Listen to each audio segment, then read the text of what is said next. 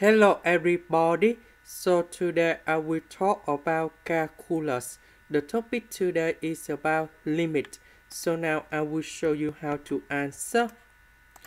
We have a squared minus b squared equal to a minus b multiplied by a plus b. This is about identities. So number 9, that's about 3 squared.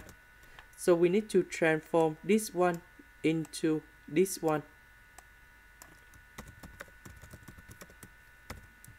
So about s minus 3, we can put this one on the denominator.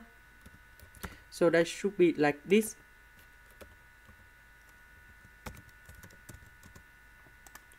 Now we have the formula in here.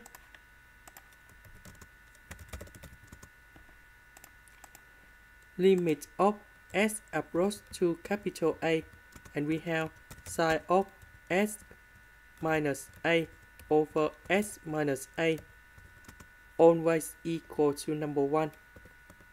So in this situation, for this limit, this one they will go to number 1, and we put number 3 on here.